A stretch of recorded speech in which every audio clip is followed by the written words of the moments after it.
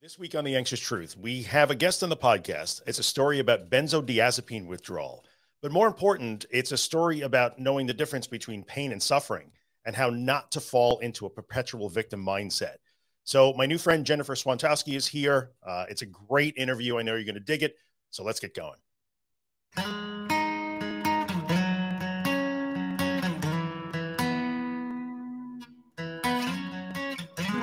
Hello, everybody. Welcome back to The Anxious Truth. This is podcast episode number 223, recorded in July of 2022. Probably going to be seeing this somewhere around the end of August. I'm not sure. Anyway, I am Drew Linsalata, creator and host of The Anxious Truth. I am happy that you are here. This is the podcast that focuses on all things anxiety, anxiety disorders, and recovery. Now, before we get started on this week's podcast episode, I just want to remind you that The Anxious Truth is more than just this podcast episode. There are hundreds of other free podcast episodes. There's a ton of free social media content. There's a free morning newsletter called The Anxious Morning. As of this recording, I have written 3 self-help books on anxiety and anxiety recovery that are helping tens of thousands of people around the world.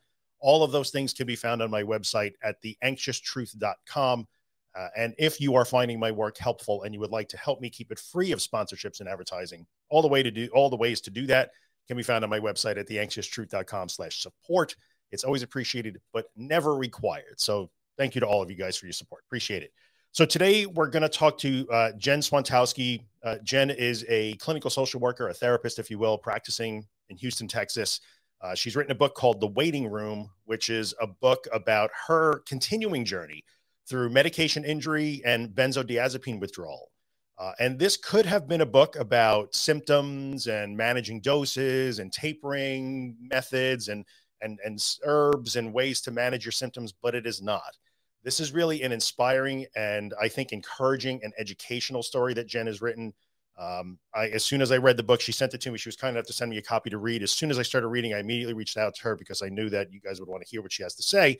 So today we're going to talk about all of those things. We're going to talk about the difference between pain and suffering. We're going to talk about staying out of the victim mindset. We're going to talk about having to make that shift and at least consider that there might be a better way to do it than you're doing it right now. So I think it's going to be really encouraging, whether you're going through withdrawal right now from a benzo and SSRI, or you're just dealing with recovery, anxiety recovery. I think the things that Jen has to say are going to be really important and really impactful. And I'm super thankful that she was here.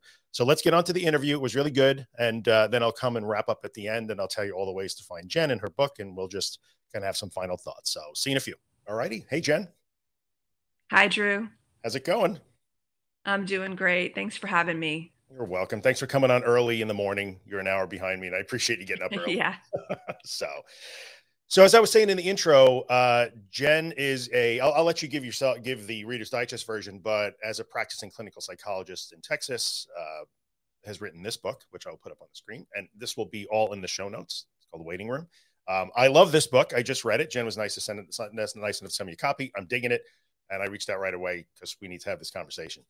So tell us a little bit about, what do you do? Yeah. So first, let me just say that I'm a licensed clinical social worker, but I have a PhD in clinical social work. So it's a little different, although, they kind of go hand in hand. People sometimes call me psychologist, social worker. Unfortunately, after 26 years of an amazing practice, found myself in a situation where I had to deal with some medication injury and a fallout from an antibiotic that kind of went awry after a couple of doses. And that landed me in the land of benzodiazepines and specifically Xanax. And I found myself unable to come off of it. Yeah. And so it's been a couple of years now of working through that. And The Waiting Room, the book that you're talking about, was really just, kind of my way of both staying sane while I was going through the process, and also trying to, it was really birthed out of my attempt to figure out what to do to help myself in this, rather than just kind of lay back and wait for it to write itself out. I began to kind of look into what tools, what philosophies, what ideas, what psychological constructs could be helpful to myself and to maybe other people going through something similar. Yeah. And the book comes shining through in this book. I mean, it is really, to me, we were talking before we went live, like Jen could have wrote a book about how to titrate and how to, what drops to do and how long to wait and what supplements and herbs and how to mitigate your symptoms and withdrawal. But you didn't write that book. And I was saying, I so appreciate that because I think what you wrote is much more valuable. Well, thank you. Yeah. Thank So you. you did not have anxiety problems before this sort of. I did not in the clinical sense, in going through 40 plus years, right? I had certainly my stressors, I had my ups and downs. I was a clinician, I have a big family. So yeah, there's definitely been times in my life where I felt, kind of stress induced aches and pains, ailments, maybe a little burnout here and there, that type of thing. But no, Drew, nothing, nothing like what I've experienced and what I think a lot of people that tune into your show experience because you talk about these things. So nothing like, the various manifestations that I've experienced now. Yeah. Which are kind of part of this withdrawal process that you're still going through now. Yes, you're still. I am. Yeah, I'm still actively tapering. And I probably have quite a long way to go. And that's been an interesting point because people have said, well, why didn't you just wait to write your success story?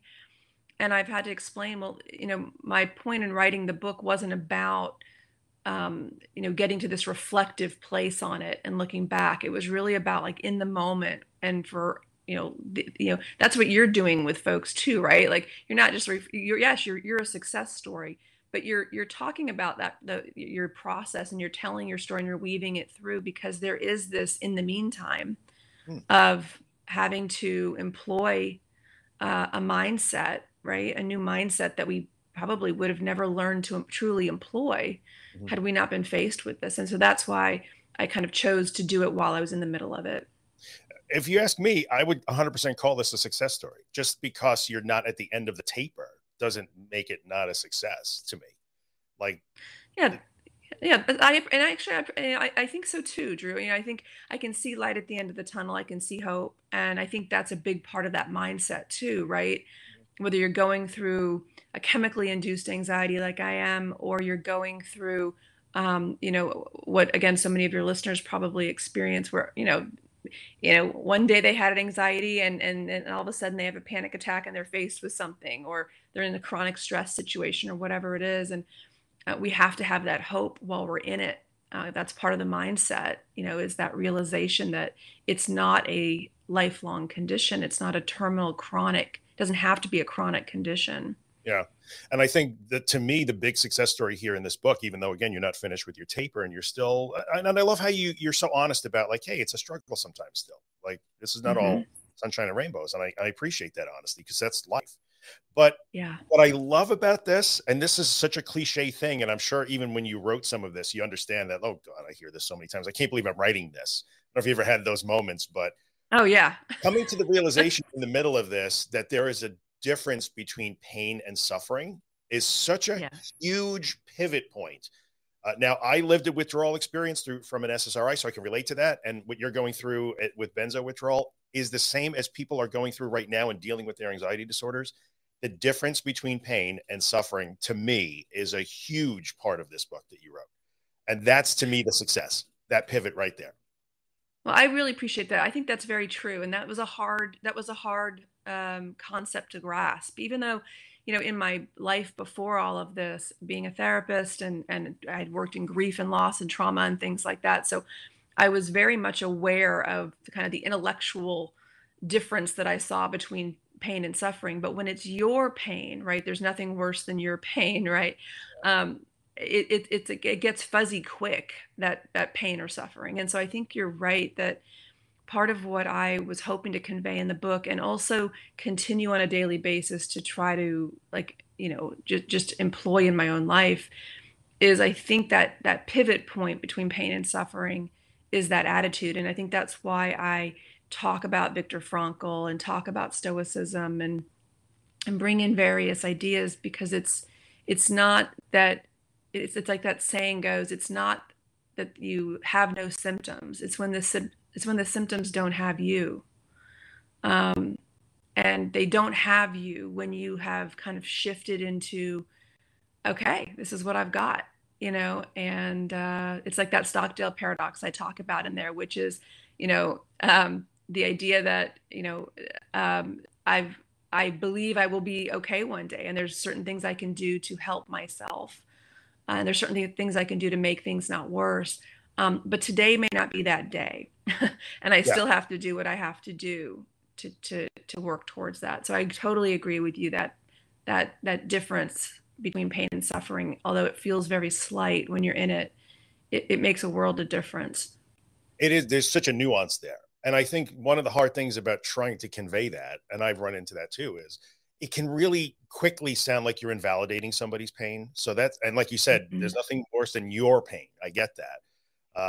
And when trying to teach the lesson of the difference between pain and suffering, it is difficult. So I understand that some people might be listening right now and think, well, clearly then she doesn't understand how I feel. He doesn't understand how I feel. Like, well, we probably do. And I do understand that it can sound Yeah, invalidating.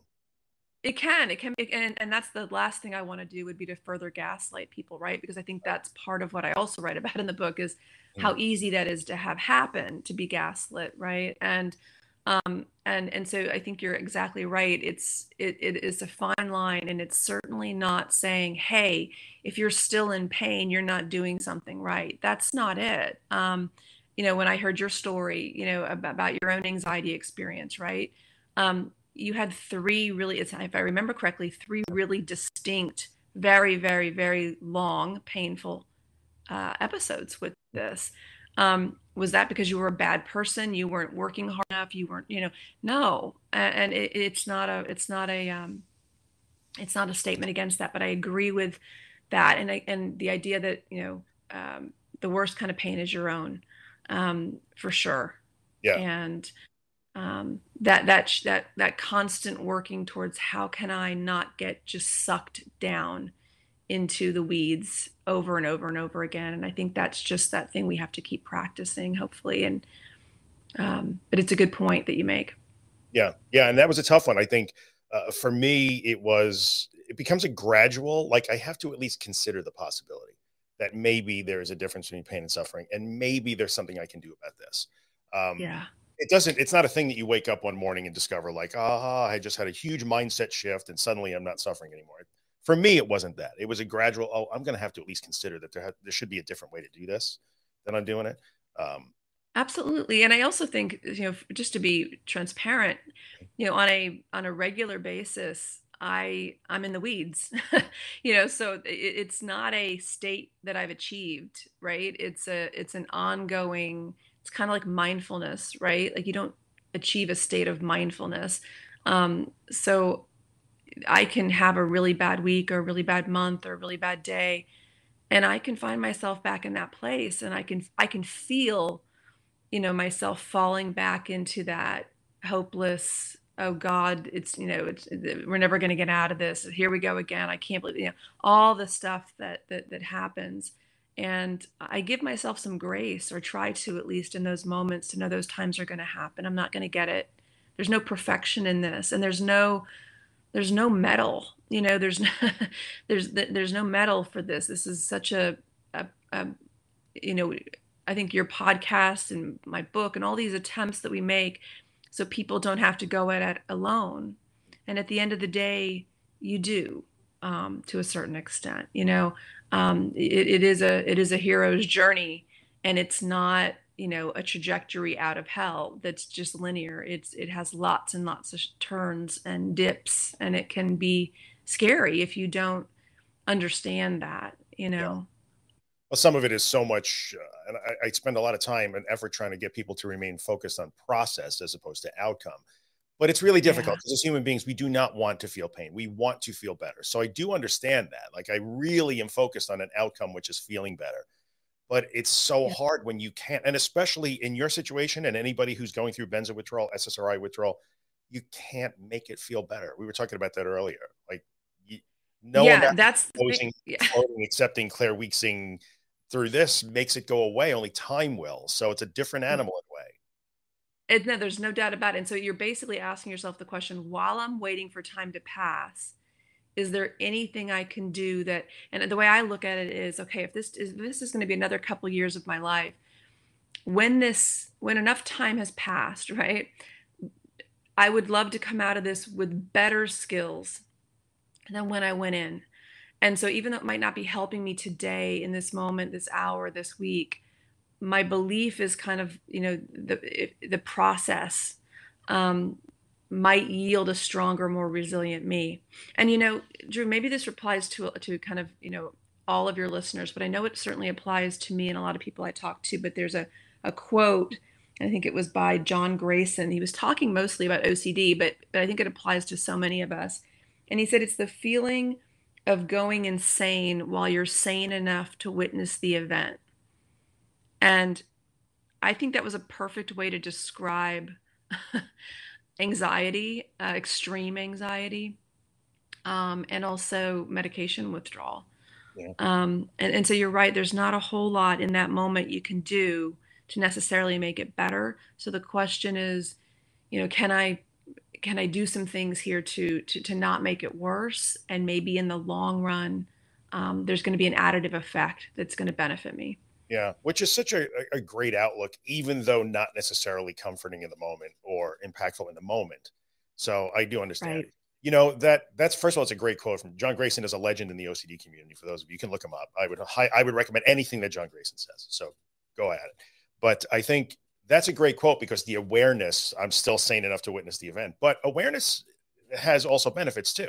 So when you say, hey, look, many times I wind up in the weeds and I do fall back into that. But having cultivated this approach that you've cultivated and that you're trying your best to use, there's an awareness at some point that, oh, I'm doing it again. Oh, I'm doing it. I'm back into my old victim habits. That's got to be so valuable. Yeah, it is. I mean, just yesterday, this is kind of perfect timing because just yesterday I was having kind of a rough day, and I found myself spending hours, in essence, kind of reassurance seeking, looking at things online, trying to find other people's experiences, right? And I caught myself. It took me a couple hours, but I caught myself, and I was like, okay, Jen, you could do this. You could keep doing this, but it's not helping you. You're not feeling better. You're not getting any relief in this. And it pulled me a little bit back out of those behaviors and got me kind of pointed back in the right direction.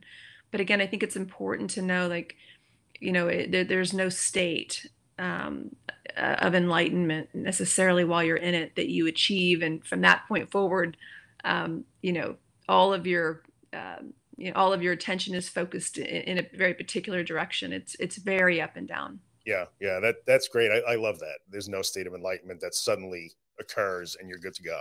Doesn't happen that way. Yeah. Yeah. So much of it's interesting because when I got the book, Jen sent me the book. I opened it up and I just thumbing through it, and I texted you within like 10 minutes because there was so much stuff that jumped out at me immediately. So I'm seeing quotes from the great Stoics, and I'm seeing references to Lao Tzu and things that I hold dear and that helped me through my process. So I think it's great that you've kind of not latched on, but you've adopted some of these philosophies that I can relate to in a big way and I think are so helpful. But in the end, to me, it always was, this person is not a clinician, not a therapist. And I think I will never forget Lisa, who was involved during my protracted SSRI withdrawal on a website that I was on. And she said, you just have to act as if. And all those philosophies that you and I can go on and on about, I'm sure for hours, to me, ultimately boil down to, well, now I'm just going to have to act as if. I'm going to have to do the best I can in the moment with what I have right now. So I know it's not optimal, but I can still do the best I can, acting as if I'm still capable, even when I don't believe that I am. Does that ever enter into it for you? Yeah, no, it's kind of a critical point to it. And I'd spent months, I'll just be honest, I spent months kind of bed surfing, waiting for something to shift. And I soon realized it wasn't going to happen that way. And I became, as I'm sure many of your listeners probably can relate to, my world became really small, really fast. And so there was this kind of fake it till you make it. I hate that saying actually, but there, it's true. Yeah. And so I began to, I had been a therapist for 26 years, so I gave a lot of primacy to, if I think it or feel it, I must try to understand it and unpack it and sit with it, and it must mean something. And so it was really kind of strangely foreign to me with my own self to suddenly say, so what? You're having that thought, you're having that feeling, you're having that sensation. Oh, well, it is what it is. And you could sit here on the bed and will it away, which doesn't work. or you could get up and you could try to engage in your life. And every once in a while, I don't know if this happened to you while you were in your situation, but if I'll get engaged with my family or whatever, something will click in for just even, I'll get glimpses of myself, and it's like Claire Weeks talks about, right? Like you build on those glimpses, because if I can have a glimpse for 5 minutes, well, then it's possible that I could have a glimpse for a lot longer than 5 minutes. Yeah. And so that was key for me, to begin to try to put myself in situations that were uncomfortable. I couldn't wait around to feel comfortable to enter them because it wasn't happening. I did wait, it never came. And then I would get these glimpses, and I might still overall be wildly uncomfortable, but I was getting little views of myself, Yeah. and that began to kind of build back my confidence a little bit, that there could be another side to this. Yeah, those small windows, right, in the withdrawal world. Windows. Yeah. Yeah, I know. Yeah. I know those terms. Let's go. We're going to go a little off script, if you don't mind, because this isn't necessarily withdrawal related, but what you just said, as a therapist for 26 years, it's ingrained in me to latch on to every thought and feeling I have and unpack it and honor it and analyze it and figure out and I can get meaning. Yeah. And I think sometimes what makes the shift that you have made in the way you're approaching your situation even more admirable is your willingness to say, well, that's not working for me in this context. In this context. And I know you listen to my podcast. I know you're involved in other information that sounds like what I'm putting out, which is great. We are often, people like us, I will tell you a very quick, I think you can relate to this, in a room full of 150 therapists in training. And last week when I was on site in my grad program, and 30 seasoned clinicians who are our professors, you get that blank look when I say things like that. Well, not every thought matters, because are you kidding me? And so we get it. We get a reputation as mechanics and engineers and cold, heartless manipulators of behavior, and we don't understand the human spirit. But sometimes I just love that you were able to embrace that. Like, well, I'm going to have to drop this for now here in this, because I think many people have a hard time with that. But my thoughts are the most important thing I have. Yeah, my thoughts and my feelings are myself, and I think this has been a huge professional identity crisis a little bit for me as well, because I kind of valued myself as an empathic, compassionate, open-minded clinician. I think I am, and I think I was. Sure, you still are, by the way. But well, thank you. I hope so. But the reality is that my training was not really one that I think is helpful for a lot of people with anxiety and med discontinuation, right? Because the reality is I didn't learn about junk mail. I didn't learn about the junk channels of the brain. I didn't learn about, it was literally like, if I'm thinking or feeling this, then I must need to sit back and really see what it means about me, what the deeper meaning is, what it's symbolic of.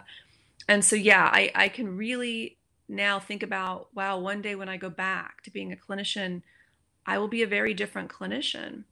I do think there are people that obviously specialized in things like OCD, or got these kind of second waves of CBT that have come out, and things that have had better training and maybe more exact training on these. But it's been a little scary for me, honestly, as a clinician, to realize, like, wow,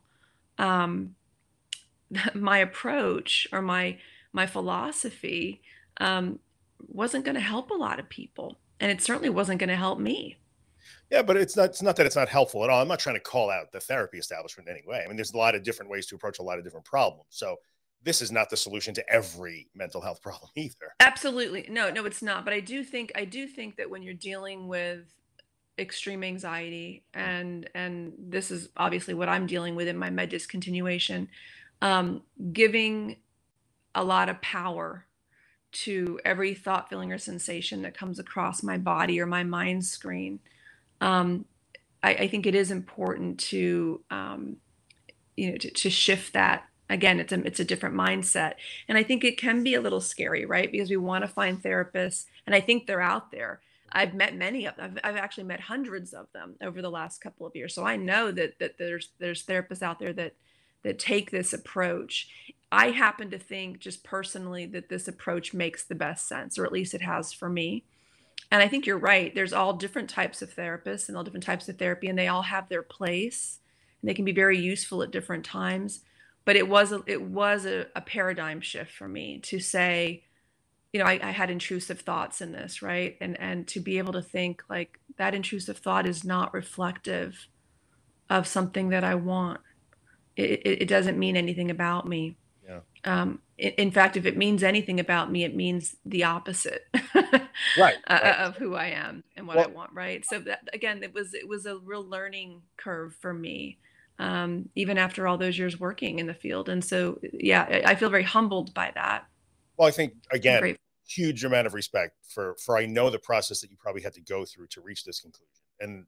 And I think the takeaway for anybody listening is, Jen has immersed herself professionally and dedicated her life to this, and was confronted with maybe a bit of dissonance there between what I believe in and what I think is best for me now. So if you're struggling to adopt this sort of mindset or this approach, it's okay. Like, you will Yeah. struggle.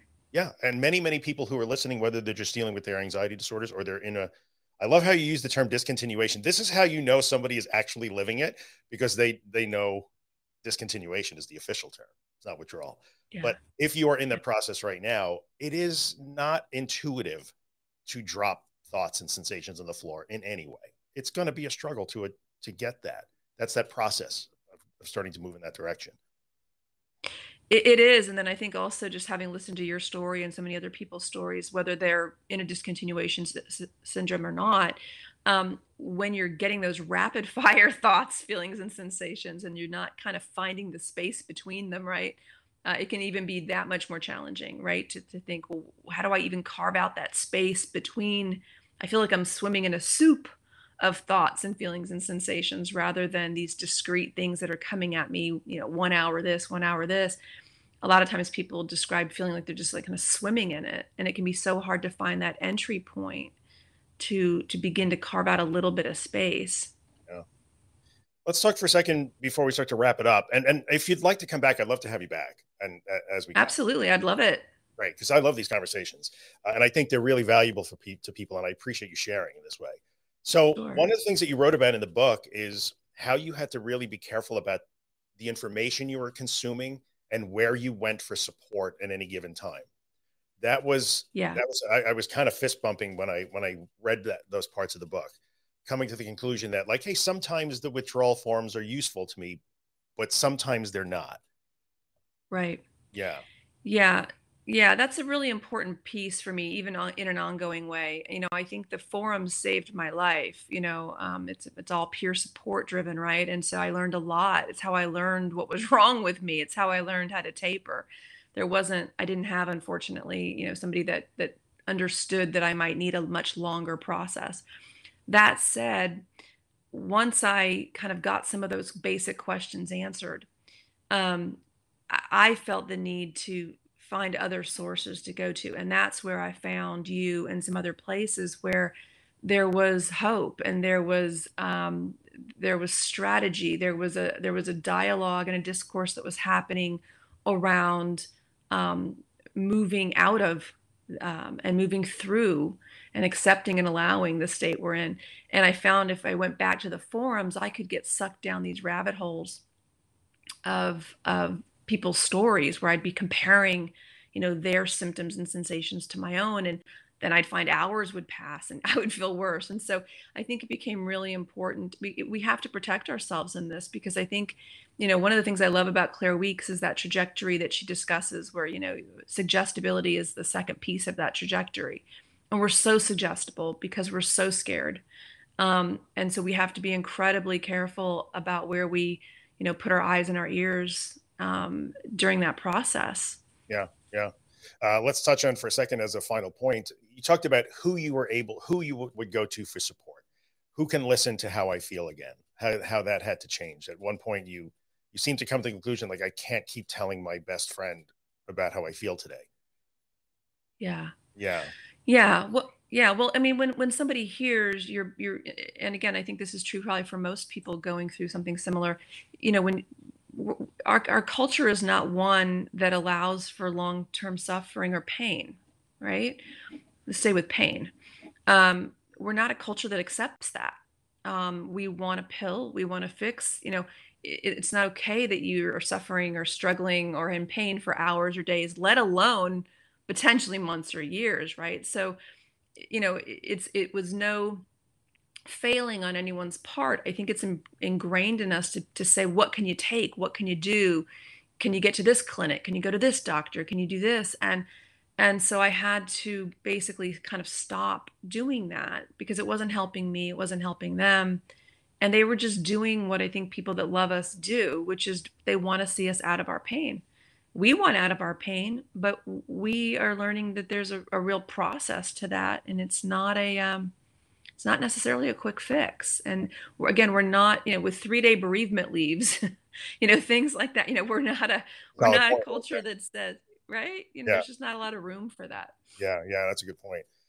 Very good. Very good. So for those of you who are interested in Jen's story, her book is called The Waiting Room. And I will come back at the end of the interview. I'll wrap it up. And on my website at theanxioustruth.com/223 will be the show notes for this episode. We'll have some highlights of what Jen has talked about. I'll have a link to the book, link to all Jen's places online, website, and everything else. But is there anything that you would like to leave people with? One gem? No pressure. Just sum it all up in one sentence. No big deal. One gem. Yeah. So telling them Jen, I think ENNS. I think I want to go back to that quote that I said earlier, which is, it's not when you stop having symptoms, it's when the symptoms stop having you. Yeah, that's great. And that is what we can control, right? That's the that's that peace, that wisdom, and the serenity prayer that exists, right? The wisdom to know the difference of what we can control and what we can't. And that mindset, that practicing of that shift in our mindset, I think is very critical and key. And so I think there's a lot of hope in that. Yeah, excellent. That was a great quote. Where did that come from? I don't know, and I want to give the person the right credit. I want to say I heard Sally Winston say it. She's talks about a lot of intrusive thoughts. I think I heard her say it. So I'm going to give Sally Winston the credit. That's fine. She deserves credit for a whole lot of things. So she does. Even if she didn't say it, let's say she said it. It's totally fine. So Jen, thank you so much. I appreciate it. We'll do it again if you're up for it. I'm sure people want to hear more from you, but I'll be back in a minute. We'll wrap it up. I'll give you all the links so you can go get the book if you want it. I highly recommend it. It's super inspiring. And I'm glad we ran into each other. Me too, Drew. It's been a pleasure. Yeah. Okay, I'll be back in a minute. Thanks, guys. Okay, we are back. I so enjoyed that half hour or so that I got to talk to Jen about her experiences and the lessons that she is learning and the way she's putting them into practice. And I do hope that you find it helpful, inspiring, encouraging, hopeful in some way. I will definitely have Jen back on the podcast at some point soon. We'll sort of follow her progress. She'll share her experiences with us. We were talking a little bit after the interview. There's a bunch of different topics we could talk about that involve medication. The thing that I want to really point out in a big way is that I appreciate that Jen is not making this a referendum on medication. The fact that she stays pretty neutral on the topic, understands the value of it. I've said this many, many times. It's an individual choice. There are benefits. It can help you in certain situations, 100%. So I appreciate that Jen takes such a respectful approach to this and does not want to engage in pharma bashing and med shaming. It's great. So I just wanted to point that out. This is not a referendum on medication in any way, shape, or form. This is just one person's experiences and the way that she is learning to navigate a difficult situation. So that's it. That's it for episode 223. If you want to find Jen online, I have it up on the screen if you're watching on YouTube right now. Her website is jenniferswanphd.com. But if you go to my website and the show notes for this episode, theanxioustruth.com/223, I will link all of Jen's stuff. I will give you a link over to Amazon if you would like to buy a copy of The Waiting Room. It's a really great book. It really is. I'm never going to tell you to buy a book, but I enjoyed this one. So I'll give you all the ways to get it. And that's it. We are done for episode 223. You know it's over because music. That's Afterglow by Ben Drake. You guys know this by now. So you can find Ben and his music at bendrakemusic.com. There's a surprise. So go check him out. Great human being, great musician. Tell him that I said hello if you do. And I will leave you asking you a favor. If you're watching this, if you're listening to this podcast on Apple or Spotify, someplace where you can leave a rating or review, leave us a 5-star rating if you dig the podcast. And if you really dig the podcast, take a second and write a short review because it helps other people find the podcast and hopefully get some of the help that they're looking for. I appreciate that. And if you're watching on YouTube, subscribe to my channel, like the video, leave a comment. I'm digging interacting with you guys on YouTube. I enjoy getting in there every couple of days and answering comments and hearing what you have to say. So that's great. And then, of course, I have to tell you also to hit the notification bell so you know when I upload a new video. And that is it. Thanks for coming by. I appreciate your time and attention. We will be back next week with another podcast. I don't know what I'm going to talk about, but I will be here. And remember, as always, this is the way. This is where your story begins. You got the feeling that you're gonna win. Yeah, you're doing fine. Now in the city and you're living fast. No looking back or dwelling on the past. You know you'll never get another chance. So go and live your life.